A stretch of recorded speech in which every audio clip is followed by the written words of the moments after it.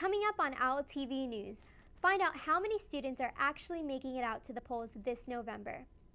With rising Zika rates all over South Florida, OWL TV has your inside scoop for prevention. And finally, find out how much you should be spending on textbooks.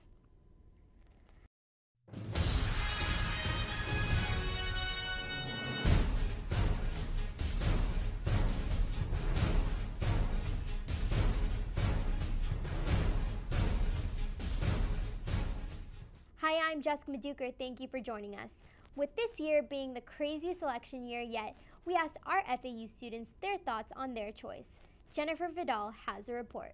Hello, my name is Jennifer Vidal. This is OWL TV News, and we're here to tell you what FAU thinks about this year's election. Voting, an important right that U.S. citizens use to elect our next president. Studies have shown that 25% of voters are seen as undecided, including 14% of people who are choosing neither candidates.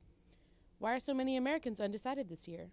I think that people tend to, at least what's reflected in the press, that people are not really fond of either candidate.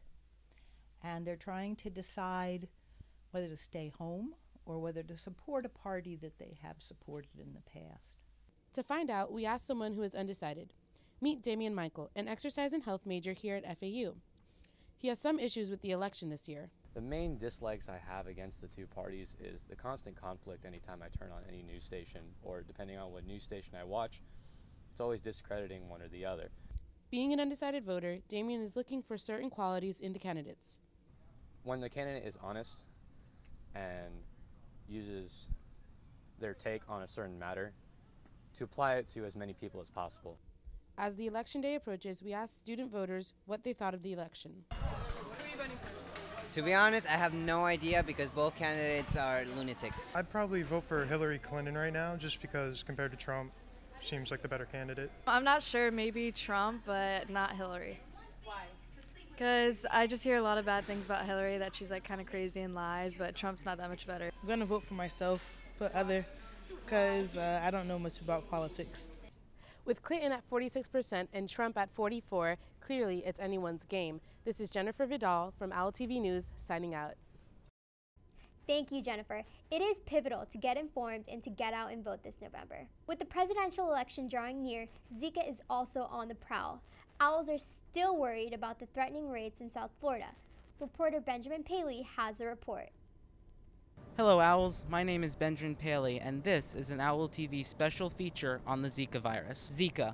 We have all heard about it, but how much do we really know about the virus that has been taking the world over by storm? Here is Naizira. She is a health professionals major and she's gonna tell us a little bit about what she knows about Zika.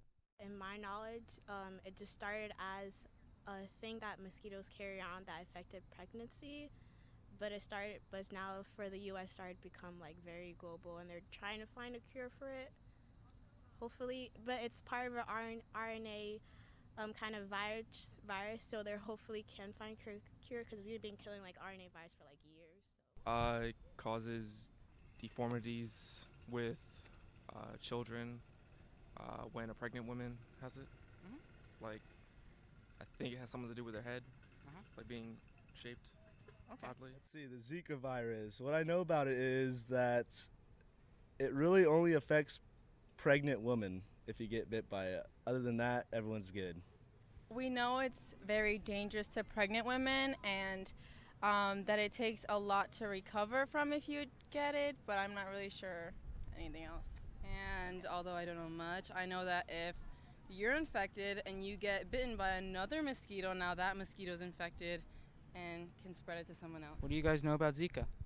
Not much, just that it's like a harmful thing to your body, maybe? Yeah. Okay. I know that when you have it, if you're not pregnant, it just passes through, like it feels like you have the flu. Oh. And yeah, it's not really Like if you're not pregnant, you don't really have to worry about it, but you would be a carrier. That's really all I know though.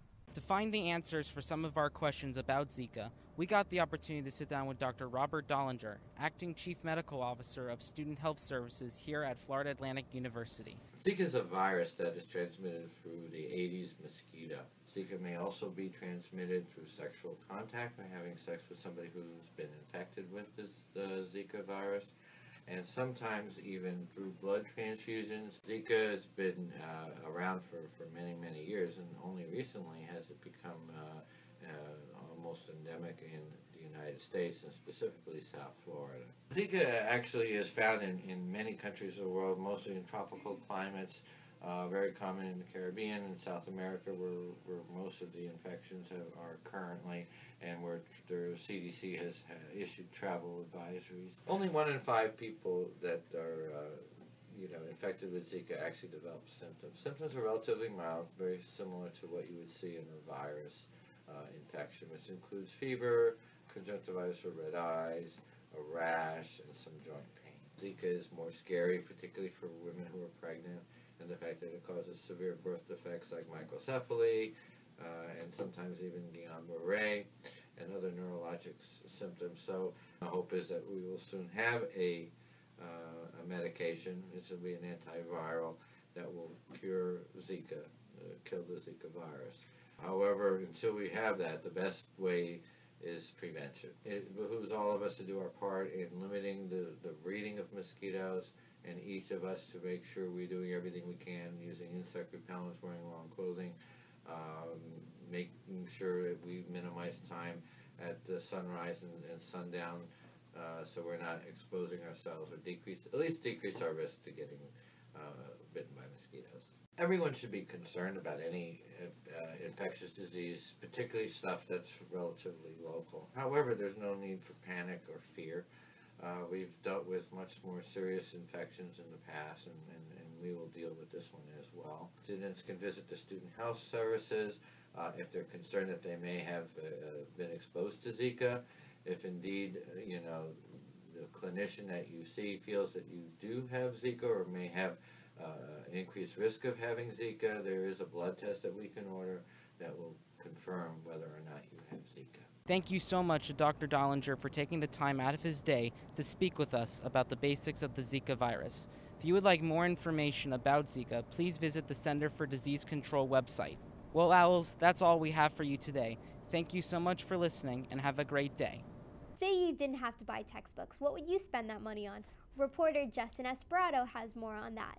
One of the biggest concerns for college students has to be the cost, especially the cost of textbooks. Many believe textbooks have become dated and we should move towards a cheaper option like ebooks. So just exactly how much are some students spending on textbooks?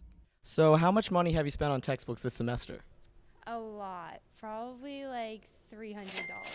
This semester I spent almost $700 on textbooks. This semester I've spent about $360. I would say around $250. $150 for 3 books. Probably like 1,000. I've spent actually $44 just now. I just came out of the textbook store. And what about your whole college career? Well, I'm a freshman and it's first semester, so $300. Like a good 8,000 semester. This is my first semester, so just $360 right now. Maybe $650. Oh, I have no idea. I'm a freshman. I just started. Well, I'm a freshman, so probably like 10,000. Well, in my whole college career, I actually sold books to college students, so I never had to purchase any books. I actually had affordable book options. The College Board estimates that students can spend up to $1,200 a year on textbooks and supplies. A single textbook can cost at least $200. So what would those students do with that money if they didn't have to spend it on textbooks? Oh wow, the options are limitless. I don't know. I would spend it on clothes or food or anything else. I'd probably spend it on food. Yeah. No, I probably would buy more clothes. To be honest, I'd probably spend it on groceries, and that's about it, because I really like to eat. I'd probably put it into an interest account and watch it compound, and see after about 12 years, I would probably become a millionaire. Probably save it to combat the rising school debt that's gonna creep up my butt.